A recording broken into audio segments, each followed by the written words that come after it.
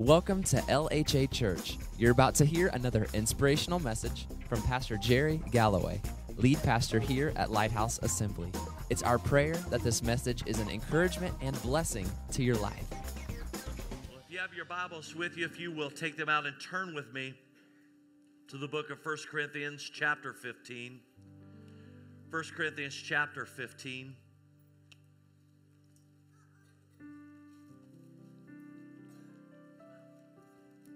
1 Corinthians chapter 15.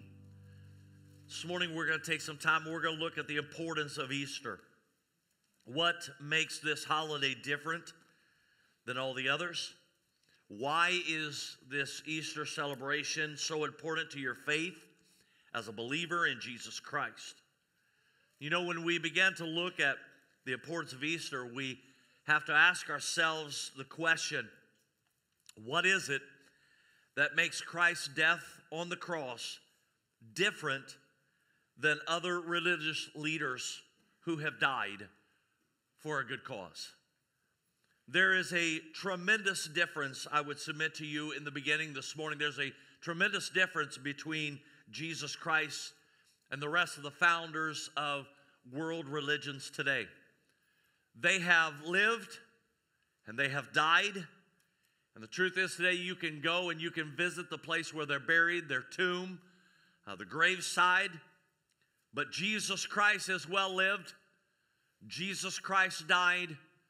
But the difference is Jesus Christ on the third day rose again. Buddha is still dead. Confucius is dead. But Jesus Christ is alive. Muhammad is dead. But Jesus Christ, you can go visit where Jesus was buried, but the tomb is empty. He's not there. You see, the angel said to him when they went looking in the tomb, they said, "Why are you looking for the living among the dead? He is not here. He's risen." Friend, when you go to Jesus' tomb, it's just a residual of what used to be. It's proof that he paid the price. But the real proof is in the fact he's not in the tomb, but he is alive. A Buddhist in Africa was converted from Buddhism to Christianity. And when asked, why did you convert to Christianity, he said, it's like this. If you're walking along a path and you come to a fork in that path and two men are standing there, one is dead, the other one is alive, which man's directions would you want to follow? The resurrection, my friend, is essential to everything that we believe as Christians. The resurrection is pivotal to the gospel message, and it is absolutely essential to your salvation and the forgiveness of your sin. 1 Corinthians chapter 15 is where we're at this morning. If you will look there with me, beginning in verse number 12.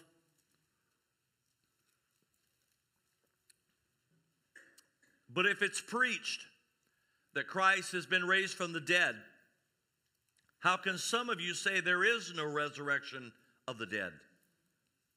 If there's no resurrection of the dead, then not even Christ has been raised. And if Christ has not been raised, our preaching is useless, and so is your faith. More than that, we are then to be found false witnesses about God. For we have testified about God that he raised Christ from the dead. But he did not raise him if in fact the dead are not raised. For if the dead are not raised, then Christ has not been raised either. And if Christ has not been raised, your faith is futile, and you are still in your sins. Then those who have fallen asleep in Christ are lost. My friend, I would submit to you today that Jesus Christ's death and resurrection are essential to the Christian faith. The resurrection has incredible value and significance in your life today, but it has incredible significance in your life for the future. It's important that we understand how Christ's life, his death, and his resurrection applies to us in 2017. Because we know over 2,000 years ago, Jesus Christ lived, died, rose again, and it was relevant. But I would submit to you today, it is no less relevant today than it was 2,000 years ago. This morning I want to share with you for a few minutes on what the resurrection does for us. What does it do for us, and how does it apply to my faith in Jesus? The first thing I would submit to you today is this: the resurrection validates Christ's claims. The resurrection validates Christ's claims. Look in 1 Corinthians 15, look in verse number 14. It says, if Christ has not been raised, our preaching is useless, and so is your faith. My friend, if Christ has not been raised from the dead, then all the claims that he made on this earth were not true. And what you and I believe today is false. Paul said our preaching of the gospel is useless, and so is your faith in that gospel. The resurrection, my friend, is the one thing that validates all of Jesus Christ's claims. You see, throughout the timeline of humanity, mankind have made claims. Joseph Stalin made claims that Christianity would cease to be.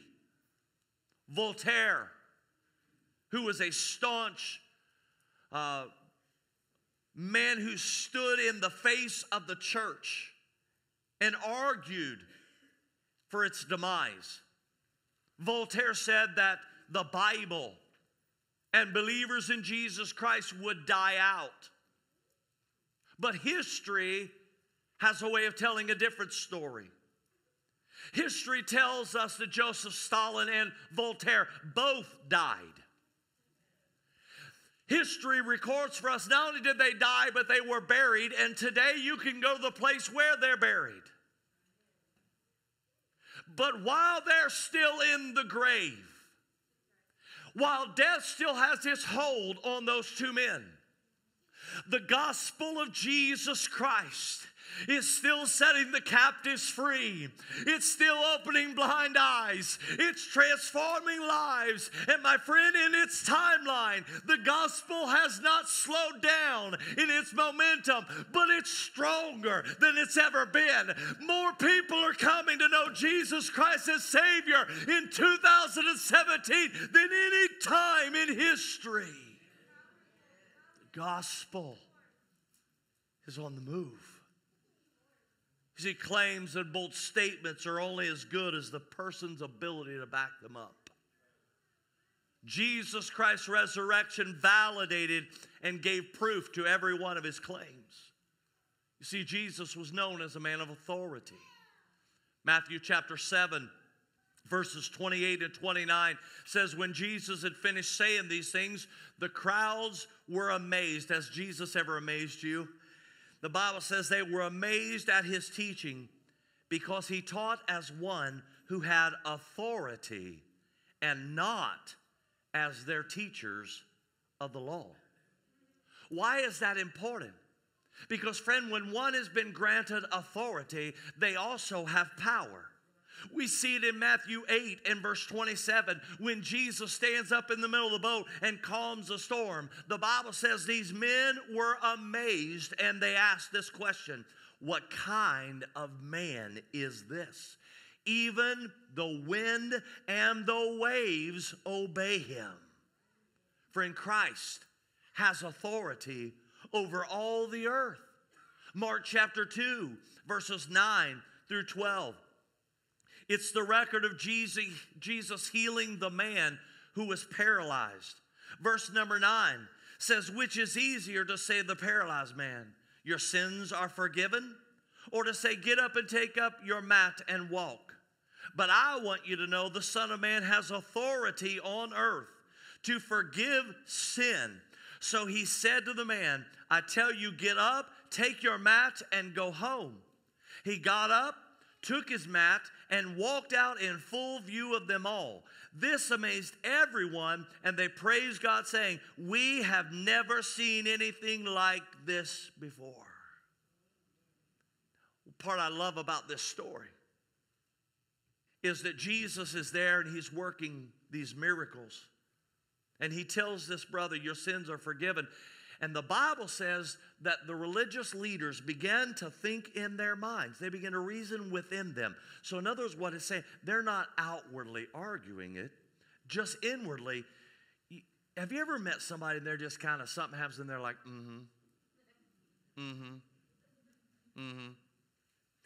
You're reasoning on the inside. You've got words that are going on the inside. You're just not saying them outwardly. Well, the Bible says that's what these religious leaders were doing. They were sitting there reasoning. And not only did Jesus prove that he had power to forgive this man and to heal this man, but the part I love, he even knew what they were saying because he answered their thoughts. Friend, he has power over anything. Jesus Christ has authority over every physical impossibility, and he has authority over the sin in our lives. And friend, he knows everything that's going on in us. We see him throughout the scriptures, healing the sick, raising the dead, opening blind eyes, cleansing lepers, casting out demons. His very actions made claims about who he was. The disciples, they claimed that he was the Son of God. Matthew 16:16, Simon Peter answered, "You are the Messiah, the Son of the living God." John 1:49, then Nathanael declared, "Rabbi, you are the Son of God." In John 11:27, Martha said, "Yes, Lord, I believe that you are the Messiah, the Son of God, who came into the world." Then Jesus answered the claims that they made in Luke 22:70. They all asked, "Are you the Son of God?" And he replied, "You are right in saying that I am." He confirmed what all have been saying about him when he told them in Matthew 28:18, "All authority in heaven and on earth has been given to me."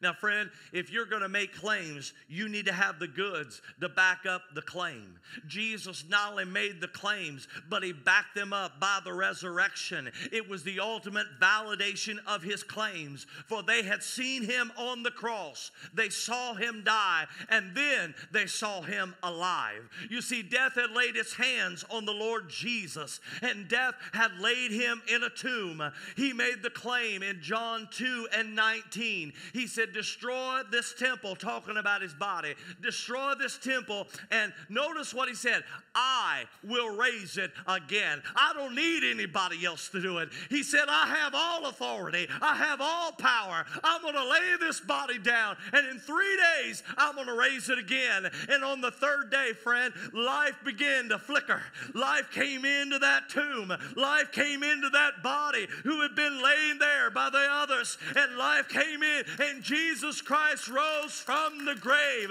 victorious, and he overcame everything.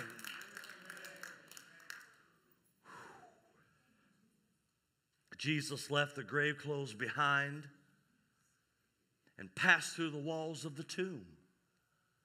I would remind you that the stone over the tomb was not rolled away in order to let Jesus Christ out. The stone was simply rolled away in order to let the disciples in so they might notice that he wasn't there any longer in the tomb. If there's only one message that I can give you today, I would state the simple fact: Jesus Christ is alive. He's not in a tomb. He's not a has-been. He's not a historical figure. He's not outdated. Friend, he's right on time. He's alive. He's well. He's interceding today for you and for me. He's sitting at the right hand of the Father. I have one today who's pleading my case before the Heavenly Father. Well, let me tell you today, I'm glad I don't have to believe in a has-been. I don't believe in somebody who once said something, but he's saying things today, 2017. He's still at work in my life and in your life because he is alive. Whew. The resurrection validated Christ's claims. Friend, that's why Easter is so important. Not only did the resurrection validate his claims, but secondly, the resurrection confirms our salvation. It confirms our salvation. 1 Corinthians 15 and verse 17, and if Christ has not been raised, your faith is futile, and you are still in your sins. Romans 3 and 23, for all, somebody say all. For all have sinned and fall short of the glory of God. Friend, we've all broken the law and the command of the Lord. I've shared with you before how as a society and a culture we are atonement conscious. If there's a wrong that is done, a crime that is committed, we all within us have this voice that raises up and says somebody has to pay for what they've done. We've seen that this week on the news in regard to Syria and the atrocities that have recently happened. Somebody said somebody's got to be stopped. They got to pay the price. Friend, we've all broken the law of God. The Bible tells us in Hebrews 9 and 27 that just as people are destined to die once, and after that we will face judgment. We're all going to stand before God one day to be judged. Judged on whether or not we have kept our lives to the glorious standard of God. Here's the problem. We've all sinned. I've sinned. You have sinned. And because of that, we are in trouble when that day comes. Why? Because we're all sinners. And we know the last 2 weeks we've been looking at the series on heaven, and we know that heaven is a place, the Bible says, it's a pure and holy city. It's a place no sin will be admitted into heaven. Well, friend, if no sin is admitted into heaven, then it's safe for us to make the assumption that no sinner will be admitted into heaven. And that is a problem for us. Since we are all sinners, eternity is heaven or it's hell. Since we are sinners and we have made the assumption that no sin enters into heaven, we must assume that if we're not in heaven, then we're to place eternity called hell. How many of you know that's a bad place? That's a bad position for you and I to be in. You say, well, I'm a good person. Friend, this room is filled with good persons. Can I tell you today that hell is probably filled with people who are good people? So we're in this dilemma. We're born sinners. Friend, it's not like you made the choice. I think today I'll become a sinner. We are born sinners. It's a part of our nature. It's who we are.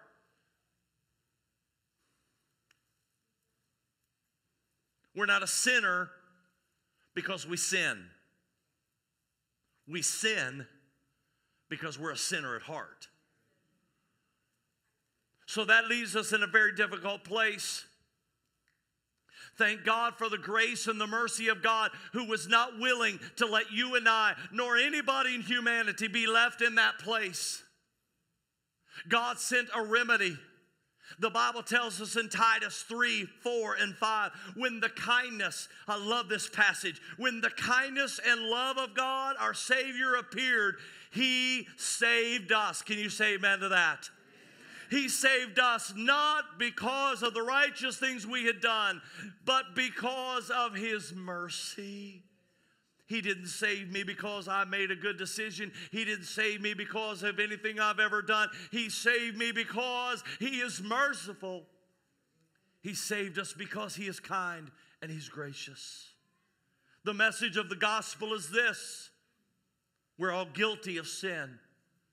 One day we will stand before a holy God to be judged for our sins, and someone must pay the price for our sin. The good news for you, the good news for me, the good news for everyone outside of this room today on the face of this planet. The good news is this: Jesus Christ came as the price for our sin. We are all guilty, but He came to take our guilt. He came to take away my debt. He came to take away everything that would send me to a place called hell. And He became my guilt for me. He became my sin for me. And He died on the cross. And He made you and I right with God. 2 Corinthians 5 and verse 21 says, "For God made Christ, who never sinned, to be the offering for our sin, so that we could be made right with God through Christ." He became the offering. He became the payment for my sin. He was the price for my sin. God made Christ, who never sinned, to be the offering for Jerry Gallaway's sin, so that Jerry could be made right with God. I'm not right with God because of anything I've done. I'm not right with God because of anything I've done or deserved or merited. I am only right with God because of Jesus Christ. I'm only right with God because He's merciful. I'm only right with God because His great grace and His great love reached down to where we were at. That's the only reason, my friend, that we are saved. Jesus Christ has already paid the sin debt. And now you and I, we can go free. We can go free. So why is Easter such a big deal? Friend, if Jesus Christ has not been raised to life, then your faith in the gospel is useless and you are still in your sin. Wow.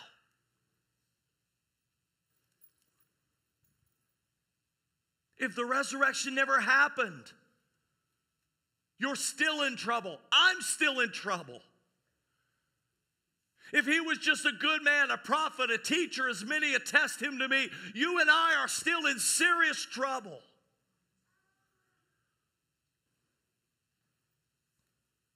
But aren't you glad that on the third day, He rose from the grave, triumphant. And so my faith is not futile, and I'm not still in my sin. Though once I was in sin, though once I was a sinner, today I stand before you, not as anybody other than a sinner that has been saved by the grace of God and the mercy of His name. Friend, I tell you, if He's not raised to life, look at verse 18. It says, in that case, if He's not raised from the dead, all who have died believing in Christ are lost. Wow. If that's the case, then John 14, where it says, I'm going to prepare a place for you, and if I go and prepare a place for you, I will come again and receive you unto myself, that where I am, there you be also. If He didn't rise from the grave, you might as well tear out the page that has John 14 on it.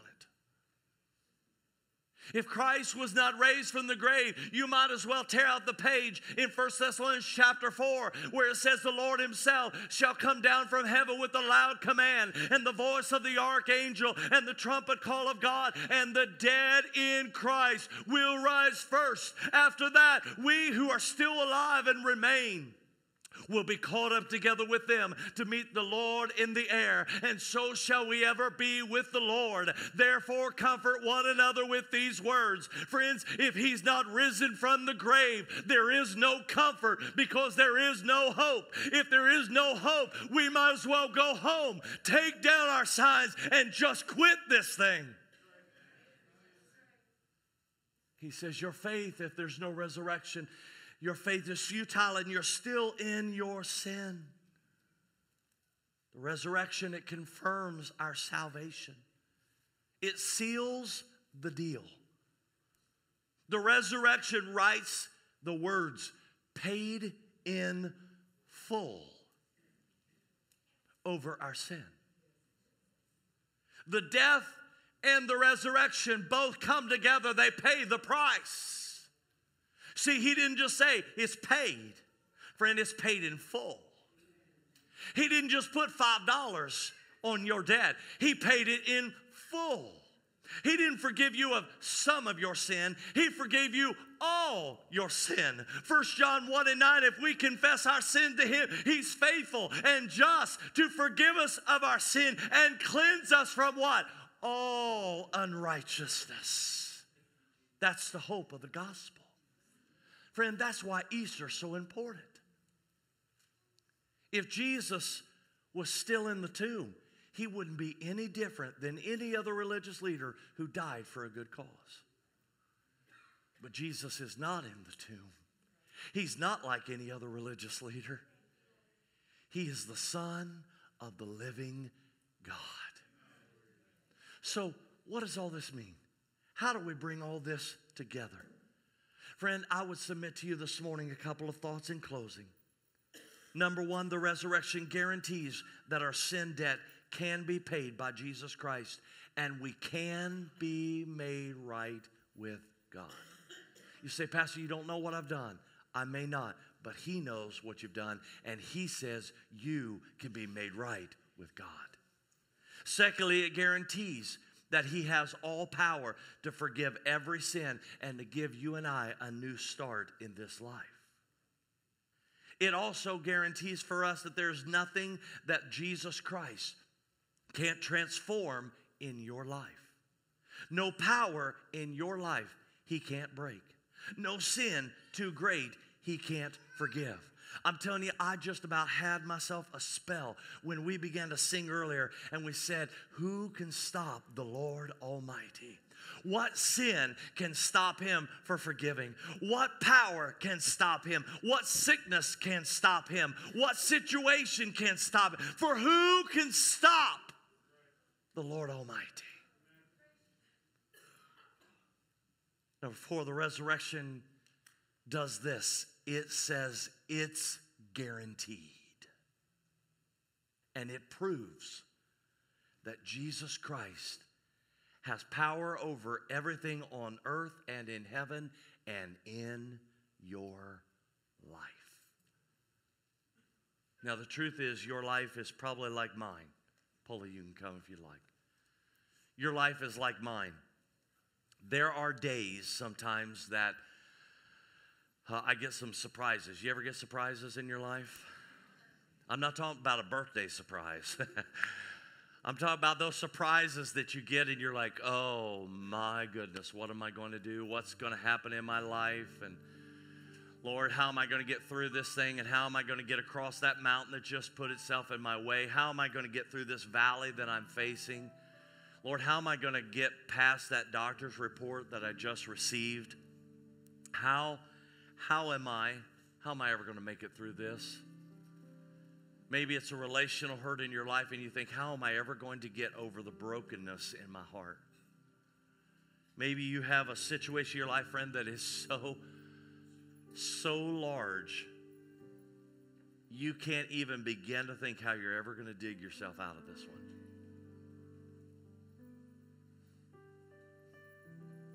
I want to remind you of something this morning. Jesus Christ has already overcome.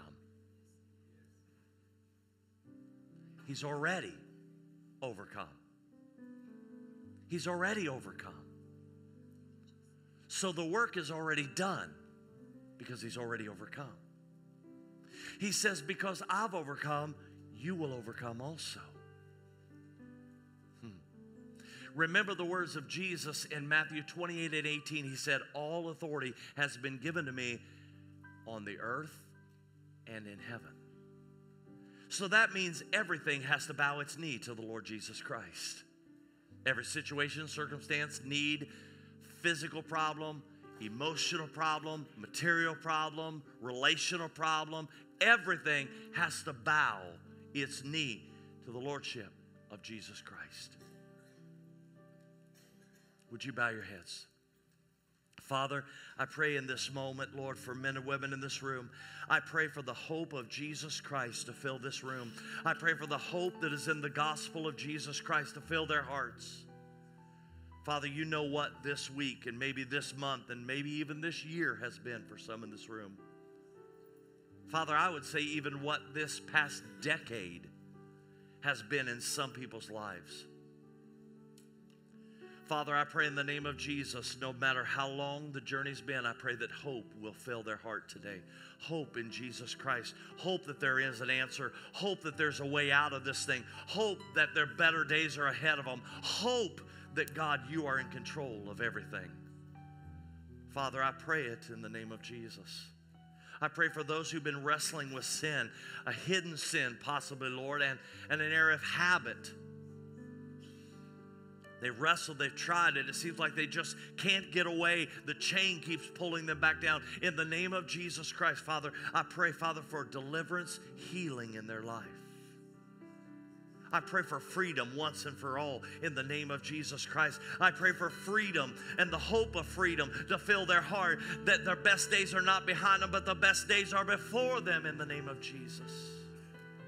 Father, I pray these things in your name. I pray them knowing that you've already guaranteed it all. I pray it knowing that all authority in heaven and on earth has been given to you. So you're stronger than any of my situations. Nothing can stop you from working when you set your mind to work. And Lord, I pray in the name of Jesus that you would set your mind to work on our behalf. And in our situations, we pray. Father, I ask it all in the name of Jesus, to whom be all the glory, the honor, and the power, forever and ever. Amen and amen. Would you please stand with me this morning? Here's how I want to close our time together. Friend, if you've got a need in your life, can't tell you enough, there's hope in Jesus Christ. If you've got a situation going on in your life that you need help, healing, freedom, deliverance, whatever, my friend, you may need. Maybe you're here and you say, I need Jesus Christ. You say, Pastor, you don't know what I've done. You don't know what my past is like. Friend, I may not know your past, but in Jesus Christ, I know you can have a new future in Him. Nothing can keep Him from giving you a new future. And so today, friend, if you've come and you've got a need in your life, maybe it's salvation, maybe it's healing, maybe you're in a situation you say, I need God's strength to make it through this valley. I need God's healing of a broken heart and shattered dreams. Whatever your need may be, my friend, I want to tell you, He is the Lord over everything, over everything. And so what I'd like to do, I'd love for us to have the opportunity to pray with you today. If you've come with a need in your life, Paula, in just a few moments, is going to lead us in some worship. And when she does, I'd like to invite you, if you've got a need today, to join. In the first service, we had people that stepped out and received prayer today, and I believe they went home singing a different song. And I believe He can do the same thing for you in this second service today. And so if you've got a need in your life and you'd like prayer, you'd like somebody to agree together in prayer, when she begins to sing, I'd like to ask you to step out from where you're at and make your way across the front. And when you do, men and women are going to come. We're going to join with you, and we're going to pray with you, and we're going to believe that the God of all hope will fill your heart and begin to work in your life. So this morning, if you'd like prayer, would you come as she begins to sing this morning? Thank you, Jesus. Lord, we give it all to you today. We give it all to you today. If you like prayer, just step out, friend. Join these others. Every breath that I take, and every moment I'm away, Lord, have your way in me. Lord, I give you my heart. I give you my soul. Just keep coming, friend, if you like prayer. Just keep coming. For you alone, in every breath that I take, in every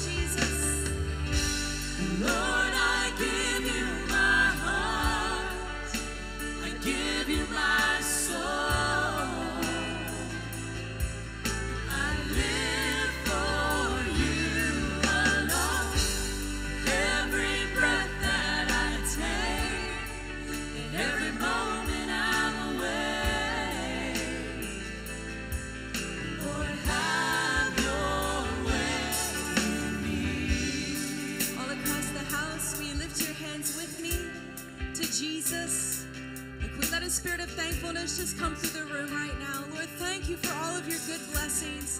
Thank you, Lord, that you didn't stay on the cross. Thank you, Lord, that you rose again and are seated now beside your Father. And we give you glory today, Lord Jesus.